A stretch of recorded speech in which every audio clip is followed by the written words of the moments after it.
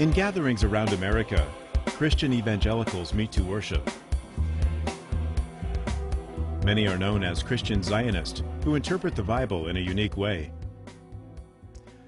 Christian Zionism, or as it's also called, dispensationalism, believes that the Jewish people from throughout the world must all return to the Holy Land.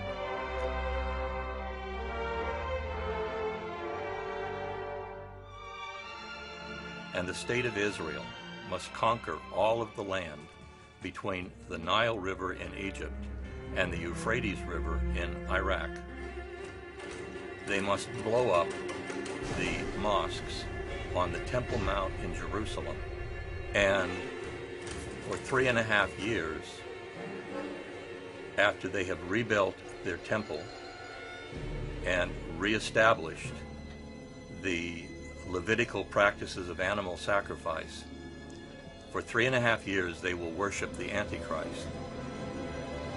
Jesus Christ will return and lead an army of hundreds of thousands and kill off all of the Jews with the exception of 144,000 who will promptly convert to Christianity. A second element is the belief in the imminence of tribulation, part of an end-time scenario in which the human race itself will be destroyed in a holocaust, inevitably involving nuclear war.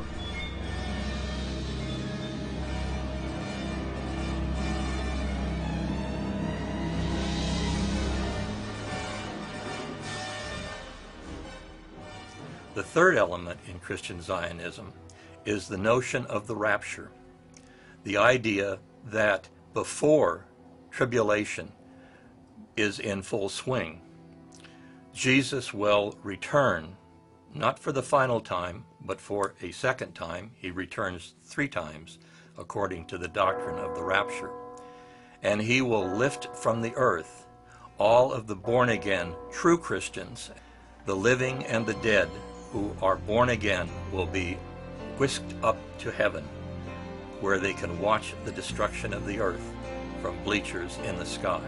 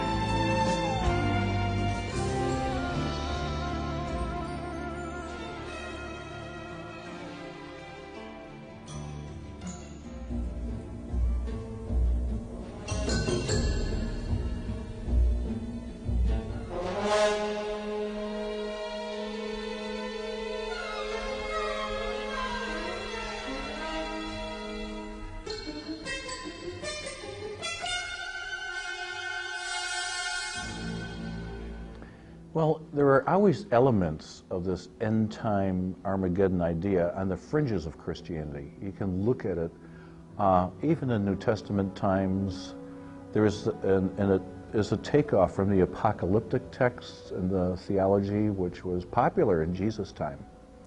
But it never was central, and Jesus, we know, downplayed it, as did Paul and others. But it remained an element of people wanting to know how the last days are going to be resolved. Often it would pop up at a millennial year. So you can go back in church history. I've done a little bit of this. In the year 900, in the year 1000, there was a lot of emphasis on the return of Jesus in the end times. In the year 1800, it was a very popular year because there was a lot going on in the world. The American Revolution, the French Revolution had just taken place. Europeans were upset, And so there's a lot of focus on the turn of the century in 1800. And shortly after that, a lot of writing and theology developed around the idea of the end and predictive prophecy. And one fellow who caught it a little bit later is this John Nelson Darby, who broke away from the Anglican Church. And he was in a Bible study meeting, and a woman was caught up with the Spirit, and she began to speak about the books of Daniel and Revelation as prophesying the end and claiming, I've had a word from the Lord that we are in the last days and Jesus is about to return. This had a huge impact on a few people who were in that room who saw her as a prophet. And they began to form some prophecy conferences. A former parliamentarian was there and sponsored them at his estate. Darby got involved in this, John Nelson Darby, this breakaway Anglican, and he began to do Bible study, and he systematized that movement in a series of writings. And he was very bright. He was a Greek scholar. He knew the New Testament and studied it in Greek. He knew Hebrew. But what he did was he actually tried to create a logical connection between what he saw as Jesus taking people literally into the clouds from 1 Thessalonians 4, so he invented the doctrine of the rapture. Some claim he got it from others, but what we know, he invented that. In the post-Civil War era, the Second Great Awakening, many evangelicals were converted to this teaching by Darby, who made 6 missionary journeys and became very popular in those Bible and prophecy conference movements after the Civil War era. John Nelson Darby in the 1830s was an Irishman who had an epiphany that he alone could decipher the meaning of the Bible. He was a literalist and he was a cherry picker, and he was able to create this hair-raising horror story involving tribulation and the punishment of mankind and Jesus as a warrior as a result of his epiphany. And he believed, as did all of the dispensationalists after him, that he alone understood the Bible, and that every other human being and all of the Christians were not only in error in terms of their understanding of the Bible, but they were also under the influence of satanic forces. So what is meant by the term dispensationalism? The essence of dispensationalism, as one might expect coming from gentlemen who hated the rest of the world and were self-appointed guardians of the truth, the basis of dispensationalism is the notion of original sin. And a dispensation is one of a series of 7 events with the same pattern, namely that God dictated to the Jewish people a certain course of action, knowing that they would violate and fail so that he could punish them. Most of these exist in Genesis. They should be familiar with everyone. Eve eating the forbidden fruit, the Jewish people and mankind being wiped out through Noah's flood, the various exiles of the Jewish people because of their sinfulness. Finally, and most important, was the rejection by the Jews of the Messiah, Jesus Christ. In each case, the Jewish people were given an assignment or a dispensation. They violated it, and they were punished. The 7th dispensation, and the final one, requires the Jews to return to Israel so that they can be exterminated, except for the 144,000 that will immediately convert to Christianity. And then he created this 2 covenant idea, that there are 2 covenants in the Bible. The covenant with the Jewish people from Genesis 12 and in other places is eternal. It's never broken. The covenant with the church comes later, after the resurrection, and ends, according to Darby, with the rapture, where the true born-again Christians are removed from history.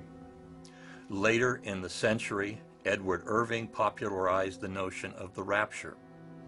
And finally, a gentleman named Cyrus Ingersoll Schofield codified the dispensationalist ideology into a Bible called the Schofield Bible, in which he was able to use headlines, cross-references, and footnotes to inject his own interpretation of the Bible into a seamless web that is now used by dispensationalists as the inspiration for their ideology.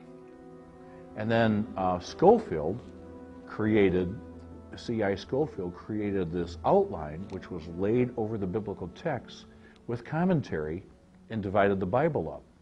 And this became the greatest advocacy piece, the Schofield Bible, which fundamentalists and evangelical Christians read, and that's what I grew up with. So I grew up thinking, well, this is what the Bible teaches. From the 19th century up to the latter half of the 20th century, dispensationalism continued to be a marginal doctrine among Christians. However, the partition of the Holy Land in 1948 and the subsequent establishment of the State of Israel seemed to be a validation of biblical prophecies.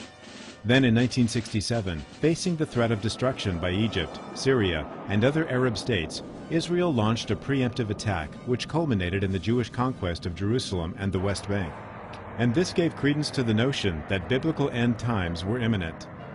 It began in 1967 with the successful conquest of the State of Israel at the expense of its Arab neighbors of a territory that actually tripled the size of the State of Israel.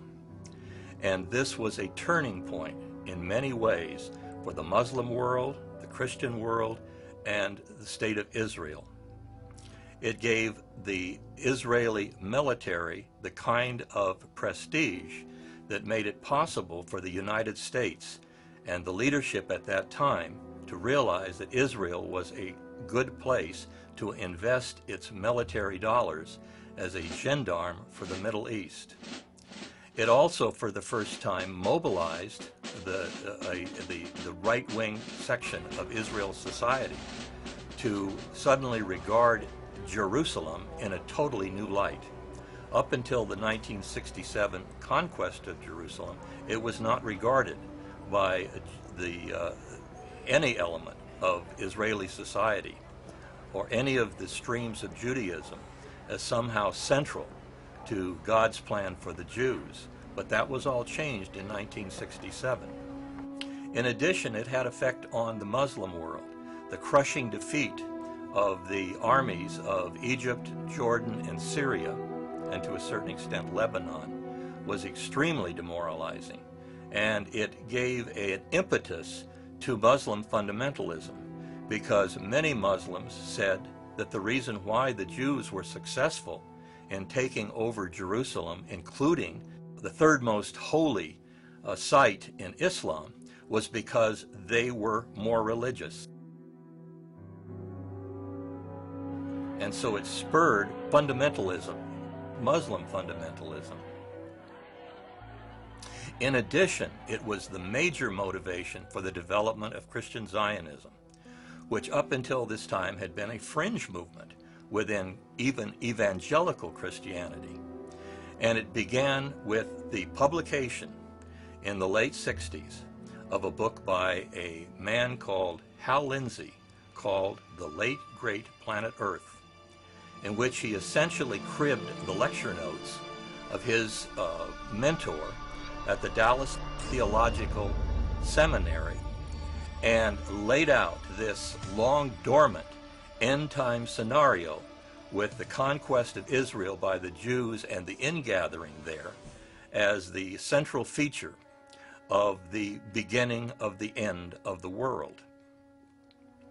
The success of his book and the introduction of television and mass radio and the media that became dominated in many areas by Christian broadcasters and the enormous amount of money generated, and eventually the alliance with the Zionist lobby in the United States gave the impetus to the enormous expansion of this formerly fringe ideology.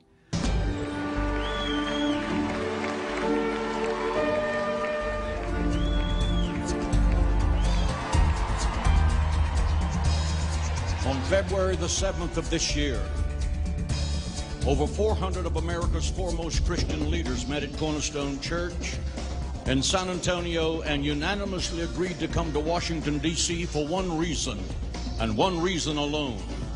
And that was to stand up and speak up for the state of Israel.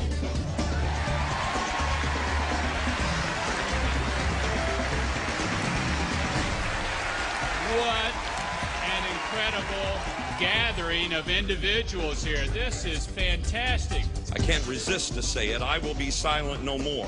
Our times demand it, our history compels it, our future requires it, and most of all, God is watching. 5,000 years from now, we won't remember much, but we will remember this night, and we'll still be talking about it.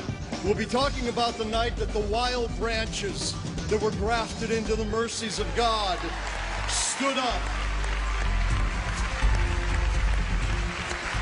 We today stand for Israel because we stand for democracy. We will defend ourselves. We will defend our values. We will defend our democracies. And we will defend the Spirit of God, which unites us. Hagee is the self-appointed leader of an organization called Christians United for Israel, which is the most prominent Christian Zionist organization in the United States. John Hagee and the Christians United for Israel has an enormous amount of political clout, as we so see. Joseph Lieberman likened John Hagee to Moses. At the recent Christians United for Israel, or CUFI conference in Washington, D.C., a panoply of Republican and Democratic politicians praised the work of Hagee and CUFI, and even George Bush presented his approval through a live telecast. This organization has an enormous amount of power. Christians United for Israel was created, I believe it was in July 2005. It was launched with their first conference in Washington, D.C. But there's a history to it. It goes back to the moral majority in the late 1970s, and several pro-Israel organizations that grew out of that, like Stand for Israel and many others. And Hagee had for many years in his San Antonio megachurch, Cornerstone Baptist, held nights to honor Israel. He's a dispensationalist. He believes all this centrality of Israel kind of theology. He has raised millions of dollars, some of which is diverted to illegal Israeli settlements. So he has, I think, been kind of courted by some of these right-wing pro-Israel Christians and the pro-Israel Jewish lobby, AIPAC, to be the spokesperson and the founder of this new movement, Christians United for Israel. First, Christian Zionists believe that Christians have a primary obligation above all else to support the policies of the State of Israel, to support its occupation of Palestinian land, to support it as a ethnically pure, racist state which discriminates against the large minority of Arab Israeli citizens, much as Mississippi discriminated against black people under Jim Crow. It also supports the expansionist policies of Israel as a military state. And there is virtually nothing that Israel can do that the Christian Zionists are not willing to support. In fact, they are more Zionist than the Zionists.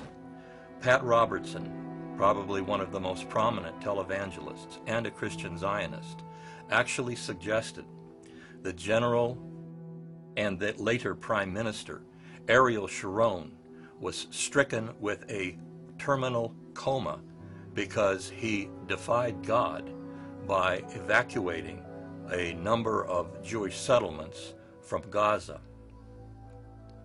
So the first element in Christian Zionism, and what gives it the name Christian Zionism, is its unqualified support for Israel. Which they get from the pro-Israel Jewish lobby, AIPAC. So if they want a war in Iran, then they're going to mobilize Christians. It is time for America to consider a military preemptive strike against Iran to prevent a nuclear holocaust in Israel and a nuclear attack in America. So, and they're also organizing regionally, and then they have their national convention. So it's a growing and a powerful movement. Virtually every major televangelist on Trinity Broadcasting Network or other media is a Christian Zionist and buys into this ideology. It is a billion-dollar industry. The total audience, viewer audience, reading audience of media controlled by Christian Zionists is estimated to be larger than the total readership of Time, Newsweek, the Los Angeles Times, the Washington Post, and the New York Times combined. The greatest potential of pro-Israel voters will be among fundamentalist Christians. And it's an element in America that's growing. And the Israeli lobby sees that, hey, that represents a larger number. And it's also, you know, a natural base of automatic support for the issues we want. Now, ironically, despite the large number of people who believe in the rapture, some 39% of Americans, for instance, believe that when the Bible refers to the end of the earth occurring through fire, this means nuclear war. And some 70 million people believe in the rapture. Americans, incidentally, this is almost exclusively an American ideology, 100% made in America. They believe, despite the large number of people who believe this, you will find that very few of the rank-and-file Christians who believe in elements of dispensationalism have even heard of the term, much less understand the underlying philosophy and the methodology behind it. The idea of the rapture, I do not believe it's a biblical doctrine. Hagee preaches, but Darby took 1 Thessalonians 4 and made it into a literal historical event. So where it talks about Jesus coming into the clouds and the believers, I believe that is symbolic language, not an actual historical event. But when you look at where it takes you, it forces Jesus into a double second coming. Jesus has to come in the clouds to remove the church, then Jesus has to come back again. That's not biblical. Christian fundamentalists believe that the Bible and its prophecies are in fact a playbook for the present. In other words, the prophets of the Bible, Ezekiel, Jeremiah, and Isaiah, were not simply social critics at the time, warning the Israelites of their evil ways in order to attempt to correct them, as all traditional Bible scholars see it, but that somehow those prophecies fell into a 2,000-year-old time warp, and were simply waiting for Pat Robertson and John Hagee and Jerry Falwell to come onto the scene and apply those prophecies to current day events and the eventual and imminent end of the world. So they are a force, and for me as an evangelical and for many of us, they do not represent the gospel. It's a distortion, and it really undermines, I think, a just peace in the Holy Land and they have no concern, not an ounce of compassion for Palestinian Christians who are really suffering, losing land, and being driven out. Now, wouldn't one expect that the Zionist movement in the United States would be opposed to Christian Zionism, both because of the fate that it dictates for the Jewish people, but also because of its ideology, which traditionally, going back to Darby, has believed and put forward unequivocally that God created Christians and Jews to take different paths through their history. The Jews were to take an earthly path, and the Christians were to take a heavenly path. And Jews were never to be allowed to go to heaven unless they converted to Christianity. Obviously, the Zionist establishment in the United States is perfectly aware of the anti-Semitic content of Christian Zionist ideology. But going back as far as the late 1970s, when the State of Israel reportedly gave Jerry Falwell his personal Lear jet, the Zionist establishment has realized the value of Christian Zionism despite the essential anti-Semitism of its ideology. To Jewish Zionists, the Christian Zionists are useful idiots. For the end-timer Christian Zionists, the Jews are sacrificial lambs.